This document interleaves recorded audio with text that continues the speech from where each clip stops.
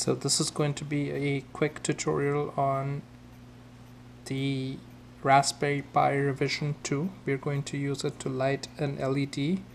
The only difference that I can see visually between the Raspberry Pi Revision 2 and the earlier Raspberry Pi Revision 1 boards are that the GPIO pins are longer on the Revision 2 as compared to the Revision 1.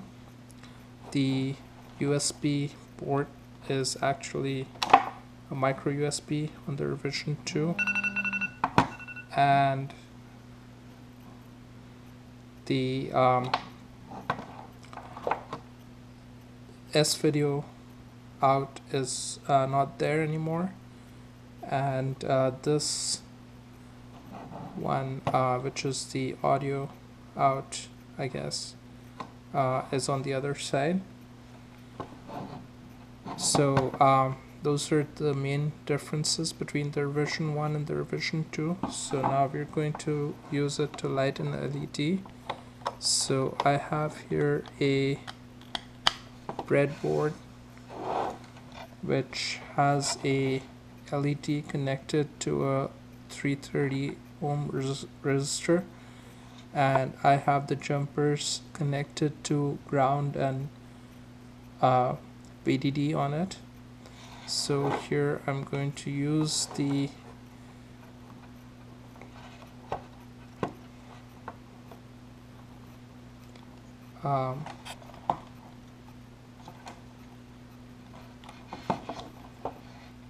so I'm going to use the pins on the GPIO to power the board.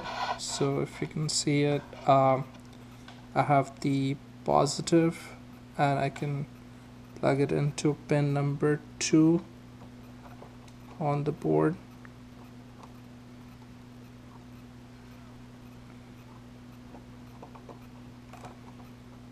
It is better if you have these cables which match the headers on the GPIO.